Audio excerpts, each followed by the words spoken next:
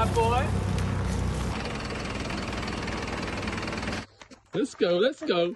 Give us a tour, Blakey. Do you want a tour? This is a bus, basically. There's chairs. You sit. It's a tubus. We've gone and done it. We've got a tubus. Right then. So what are we doing now? So we've got a bus. Now what do we do? To be honest, I couldn't believe it. As soon as I heard Nick was buying a bus, it was like, here we go again. I think it would be quite a cool idea if we can get it going. So the plan is this back end here, this will all be a video studio. When Nick told me we were getting a bus, I thought there's no way we ever see that through, but here we are. The idea of a bus has been kind of hanging around since the early days of tubers. We've got to keep one of those buttons, eh?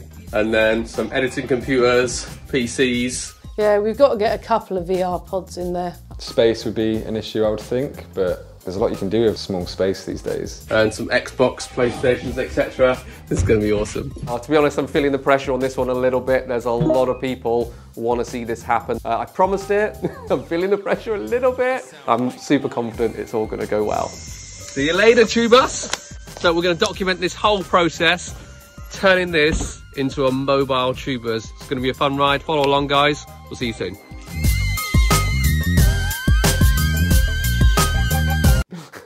Why can't I just talk? It's just in your head now. Because I'm presenting it. Yeah. So I'm Nick Ellison. I'm the founder of Tubers Academy.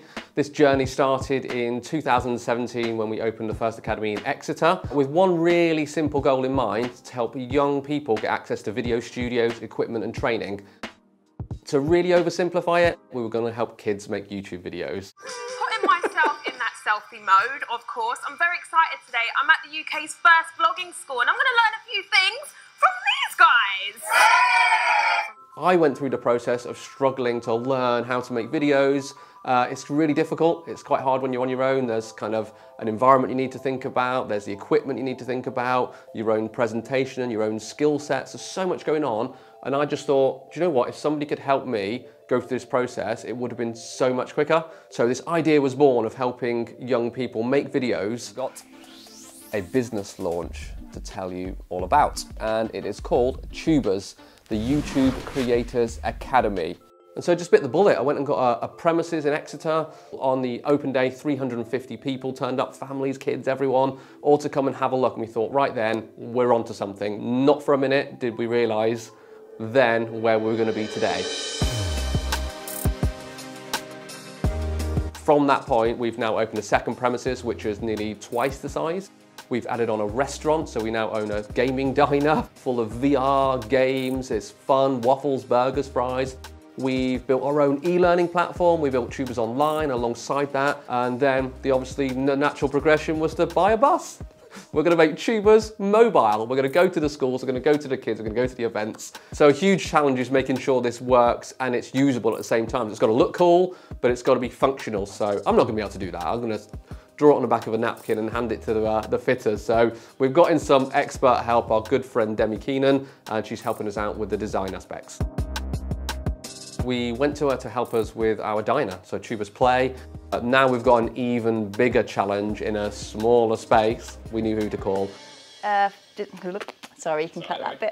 I'm Demi Keenan and I'm an interior designer. Tubers was already a building, an existing building. It was just one huge great room. We have a cafe now and different zoned areas for the VR, for the eating, for the dining. So the new project sets that very aside because it's on wheels. So interesting, very interesting, and I cannot wait to get started. So we've got ourselves a bus. We're going to try and fit this out like Tubers Academy. So it's everything that we do, from making videos to gaming, VR, editing. It's all got to fit inside there so they get the whole kind of Tubers experience. Do the doors even open? I don't know, do they? They did once upon a time. Oh, there we go. Perfect. Let's go. I'm loving the wire holding the wheels together. It's all right. That'll be fine. Don't worry about that. No problem. What are we playing with here? We've got ourselves a bus. We need some serious designing on this thing. So first job, obviously we're going to rip out all these seats so you can get a good look at what the size is like. Yeah. This section here that we're standing in, we've got to find space for some editing computers, some Apple Macs, probably at least two, maybe three, I think. Essentially, right at the back, we're looking at some sort of video studio. So I think that's where we're going to sit down at some sort of bench, film. Probably have to black out the ceiling skylight. Yeah, I think I'm guessing, I'm not sure yet, but I'm guessing we'll probably face forward and have the screen. So this might even be able to utilise this, I don't know. Some sort of bench. Couple of monitors, box all the windows in. What would be quite nice is to have a choice of how it looks on camera, so whether we can change the background, like a green screen or something. Yeah, probably bring these walls up here, I'd imagine. Yeah, because we can use that to put a computer on the other side. Yeah, it makes absolute sense. I imagine something here, sit there to edit, the computer on the back here. I might just give a couple of options of how I can see this working. Yeah. Whether it's like your studio at home or whether we do more kind of funky seating, if that would work. So if I do my crazy thoughts of how it could be, and then you do your more practical, but we do the couple of options. Yeah, bounce back and forward some ideas. As soon as you get the 3D visuals, you can literally walk through the bus and then we can tinker with it. All right then, let's get on with it, shall we? Let's do it. Let's do it. Perfect. I'm excited. Let's go. Yeah. Getting the whole of Tubers Academy into one bus, that I think is the biggest challenge. So many different aspects of that to put in one place. Let's go.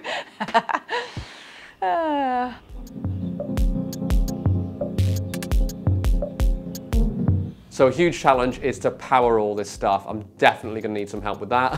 I don't know if we're going to run this off batteries or we're going to have a generator or some solar panels on the roof, maybe a bit of everything. This is quite a challenge. Probably one of the biggest ones is how do we power all this stuff for an entire day if we haven't got our mains electricity hookup. So yeah, fingers crossed, that's even possible.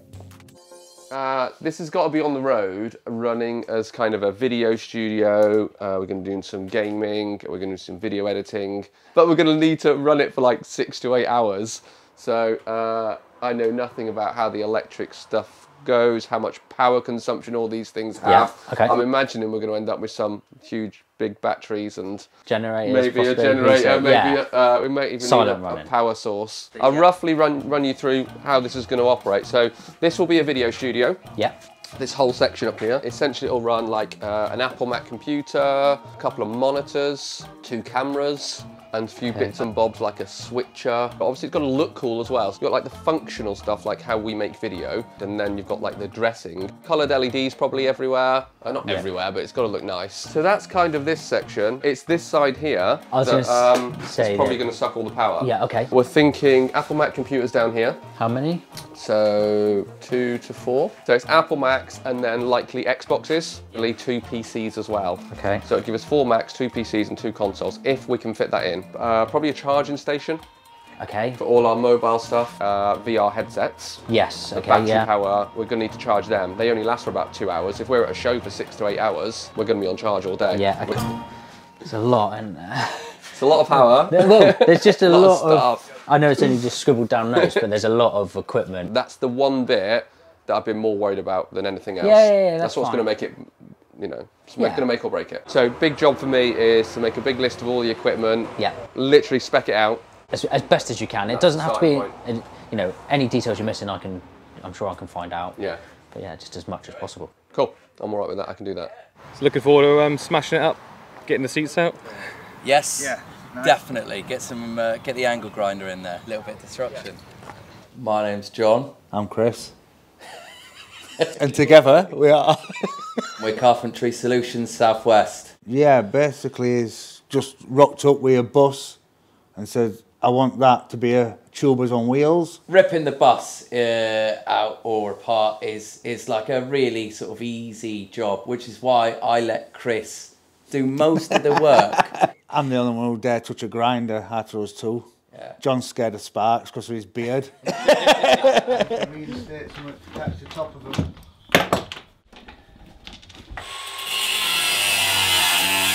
when you do the edit? Oh yeah. You stick like some cool music over it, like Highway to the Danger Zone.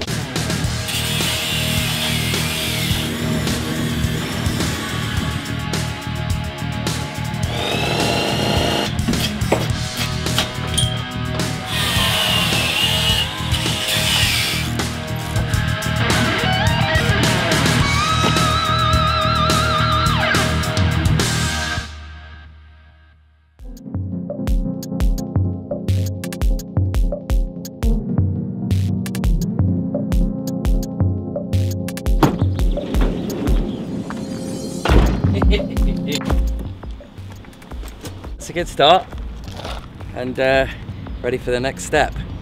The hardest bit? Understanding Nick's plans. Understanding Nick's drawings. How are we doing, Demi? Yeah, good, thank you. Exciting? It's very exciting. Just have a thought look. I would bring the lappy down to show you what we've got going on so far. So excuse the fact that it looks very much like a It's rectangle. not going to go very fast, no wheels. No, more. So the ideal concept for this is basically it's going to be a VR studio, computer consoles, everything from inside tubers on the bus. We've got just a small seating area here. On the other side, we've just got a basic storage unit. Obviously, there's going to be a window here. And then we loved the idea that when you go through, you've got this circular kind of, almost like going through the keyhole, so it's giving you different stages. I remember discussing this, and this can all light up, can't it? Kind of like LEDs, as if you're walking, walking through the tunnel. Yeah. And you see the studio, like kind of at the end, Yeah. The tube. The bus tunnel. So initial thoughts on video studio. One of our challenges is to get all this kit, lights, cameras, microphones coming in, stream deck where they change scenes, all here, but all fixed. It's almost like a custom bench, I think, isn't it, where everything fits? Yeah.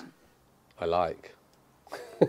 I like it. I don't think that's what it would look like. We just basically just box it in and sink TVs into the walls everywhere. Oh, really? And so that felt like it was just going to come out as like, a black MDF box. So to see that is brilliant. Brilliant. Well done. Well done. The basic plan of the bus, we'd love to walk through the main doors, and then there are different zones, and to separate those zones we have decided to do it kind of a tunnel version, a tunnel vision. So when you walk through, you'll have these illuminated strips that get slightly smaller on the way down, leading you to the end of the bus where the whole studio will be. Within those divisions on the left-hand side, they will be consoles, and then the end zone will be the studio where it all goes on, and the editing with a green screen at the back. Yeah, just keeping it creative, keeping it a little bit different, and keeping it really exciting. When I received the plans, obviously look at them, and I'm not really too sure about how it's all going to fit in. The circles look interesting, but squeezing that amount of tech into one small space, I don't know if it's going to work. It's pretty tight. Demi's drawings are good, but it's not a square, perfect shape like she's drawn everything to. The bus tapers, the sides taper, the height tapers. It's going to be fun. I like being challenged. And challenging. Yeah. Our work done to the bus so far, we've had good and bad. So we've had the windows tinted. They look awesome. So we've gone with this 5% tint, which is basically pitch black. I've just got back from the sign writers as well. So we've just been going over like tweaks to the external designs. So the whole bus is going to be black basically. Obviously it's white now. It's had black tinted windows. It's going to be sprayed entirely black. And then we've got all our arrows going over it. One other big change we had to make whilst we were looking at the design of things is how we're going to power all this. So the power's a huge thing. So we were gonna use lithium-ion batteries, and it was like £19,000. So we threw that away, and we've gone for a generator. The boys are making the stations at the minute, like the PC stations, where we're gonna put the gaming PCs and the Mac, so we can edit video. We're like, we've got a shelf for the keyboard and all that sort of stuff. Basically, we're building modules for the tube bus. So we've now come up with the idea that we're gonna inset the monitor. So that sits at the back. Yep. With the 100mm gap. Yeah, there's plenty of room to get to it then, isn't there? I think that'll look alright actually. The issue that we had was that we were too close to the screen. We have another 3 modules left to build. We also have 4 tubes to build to create the tube effect. I think we can finish it, but it will be tight.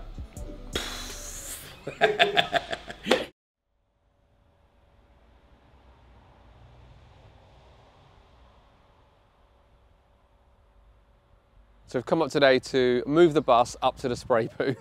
The batteries are dead, so I knew this yesterday, so what I did is I bought a trickle charger to try and get the thing started so we can get it up to the spray booth. It's literally like 50 metres up there. I've been here since 8:30 this morning. It's now 1:30.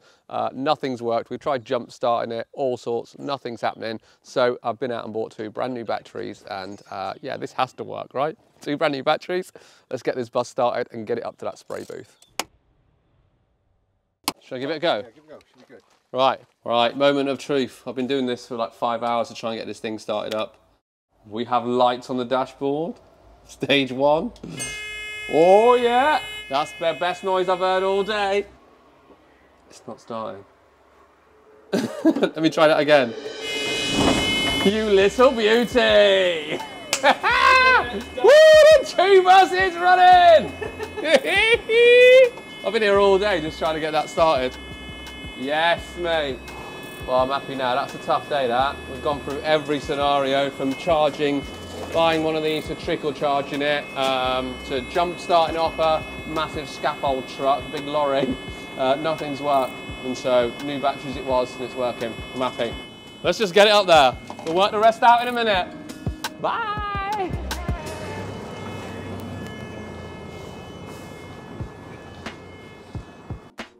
It's got to be tubed up. The process is to get the whole bus sanded down, get it all sprayed, looking black.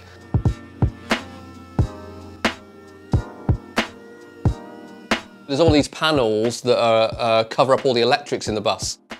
Unless we do something with them, it just looks like hard, kind of beige, horrible plastic. We've got to get them all down, get them all wrapped nicely, and then get them all to fit back in place. So yeah, another fun job. Actually wasn't too bad, actually, look. Get all the panels off. Gonna wrap those tomorrow. I've got to fit them again so that John can come in and fit a load of these and all the partitions. So yeah, that's happening this weekend. Let's go.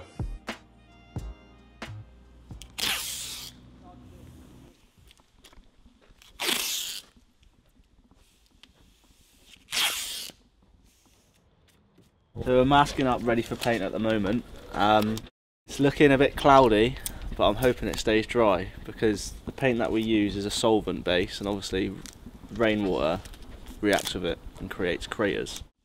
Even if we started it and it started raining, we'll have to stop and wait for a next dry day. Hopefully all goes well and the weather gods are with us.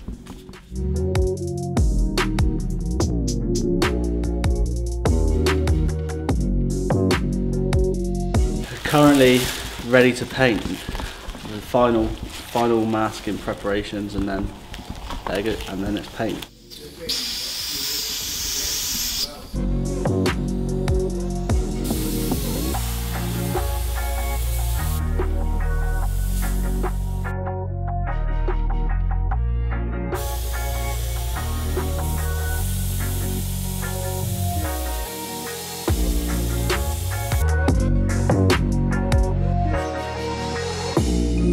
So as you can see, the bus has been sprayed. That's a massive stage that I want to get done because obviously the weather's coming in, it's that time of year, and we have to spray it outside because no one's really got a spray booth big enough to drive a 32-seater bus in. So really happy to see it all sprayed. We're currently inside now. John's fitting furniture, so the big archways, that's all been sprayed. The computer booth, he's in there now fitting it with all the plastic panels, and then the LEDs are going to go in. Now we're into the install stage. What we're going to be doing is we've got some screens, you can probably see behind me some dividers, and then we're going to sandwich a perspex in between, another divider, and then we're sliding up the game stations or the PC stations. I've been in today just doing the roof panels, so some acoustic paneling, covering them all in material, take out some of that echo and make the audio sound good. Really exciting time in the minute. Basically, I've spent all day, I've managed to get one module, so that means I've got another 3 to do today. The time is 4 o'clock, but yeah, I've got a really long night ahead.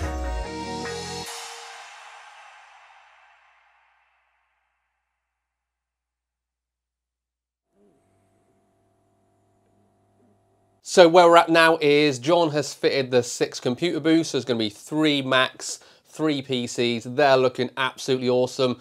Currently talking to the electricians now. We're going to come and run LEDs all the way around kind of the big curve, so it's all going to light up, set all the atmosphere. What we're working on now is the kind of studio area. So there's going to be a full multicam switcher studio in here with a green screen. So there'll be a big desk with monitors and a switcher. Kids will be able to come in and learn full professional video production. So that is all going to get fitted here in this section. We've got some seating to put in, some storage, the usual stuff, just so we can kind of use the bus on a day-to-day.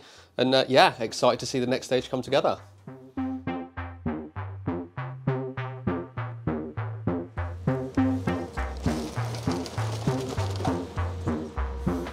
Okay, we're supposed to be dropping this bus off today at the sign writers. Last minute, they called up and said, have you cleaned the bus? It's like, no. Like, it needs to be spick and span. It needs to be clean inside and out. This was just covered in sawdust and tools and wood like 30 minutes ago. The outside is filthy, and I've got 2 hours to clean it inside and out properly and get it up to Heathfield. So like half an hour, 40 minutes away. So we're going to go up the road, we're going to clean the outside, we're going to drive it to Heathfield, and then we're going to get it sign written, and it's going to look awesome.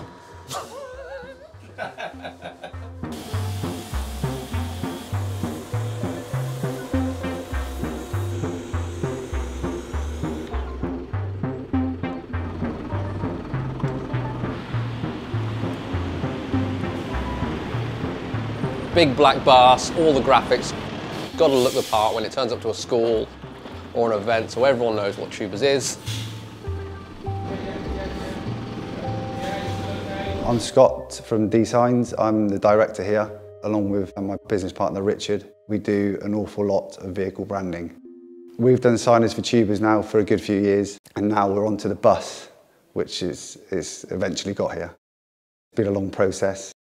We've done 3 initial designs to start with for Nick. We narrowed it down to 2, then it obviously down to the one we're doing over the next few days.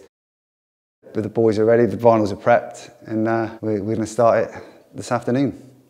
The graphics all ready, prepped, ready to apply onto the coach, and we need to get it looking like that.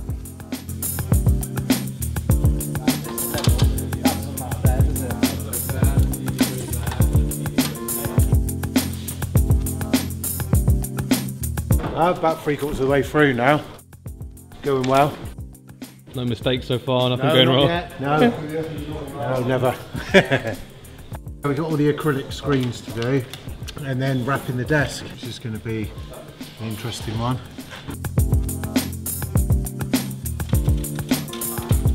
That's about it, yeah. Probably just heat it in, just to keep it there. That's it. We're up at DSigns doing all the graphics on the outside. Looks absolutely awesome. I think the outside's actually finished.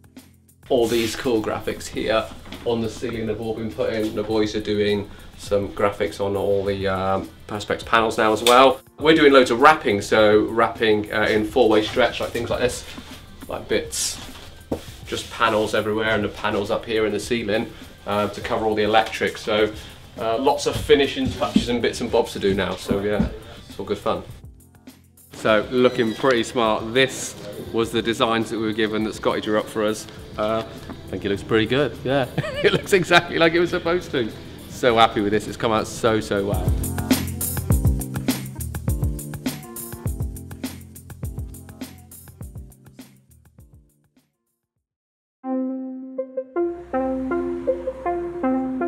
So like the last stages of this whole kind of thing that we're doing is to get the tech installed, which I thought was going to be super simple because we've done it over and over again in the studios, but doing it on a bus was a completely different story. Fitting monitors, Macs, PCs, keyboards, mice, getting all the headsets set up, getting the Ecamm studio set up, the Xbox. So we'd started this conversation with Comic-Con about that would be our first outing with the bus. There was quite a lot of pressure on. We'd guaranteed it, we'd advertised it, we said it was going to be there, and there was still quite a lot to do at this point, so we really put everything into it to try and get all the tech working, installed, ready to go. So we're happy, and yeah, and then off we went to Comic-Con.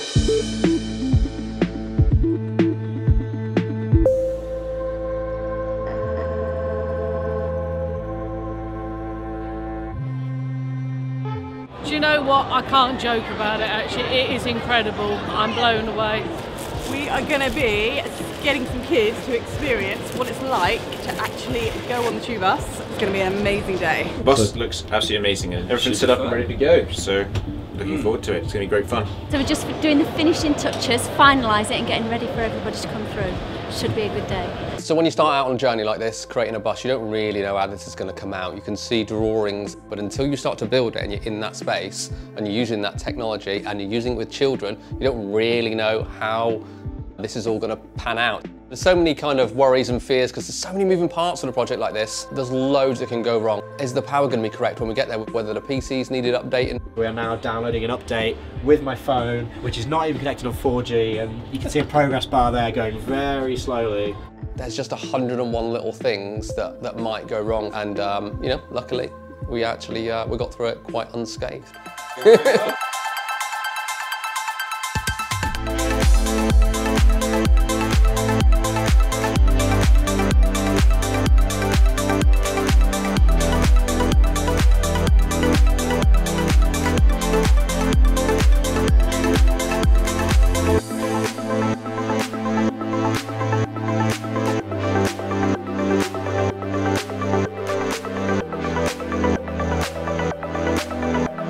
It looks pretty damn good, and I can't believe that Nick's kind of drawings and all that has actually come to life.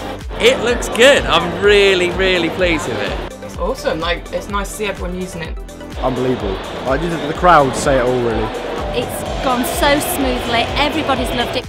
I loved it. Yeah, what's your favourite part? Everything. I like the lights. It's pretty cool. I really like it. It's very cool. Yeah, very, very cool. It's very well designed. It's very, very cool. We've had, between the 2 days, about 250 kids come through, all kind of on rotation. It's been actually really, really good. And yeah, we are like at the end of it. We're done. This is it. Our last group is in now, and we're going to wrap it up and drive home. It's been absolutely brilliant. That's it. Last kid's coming off. Comic-Con was amazing. That went really, really well. And do you know what? I think honestly it just exceeded expectations. It went so well, especially with 250 children in 2 days using all the tech. And again, absolutely faultless day. Onto the tube plane next to think, tube boat maybe might be easier than a tube plane. Who knows what the future holds?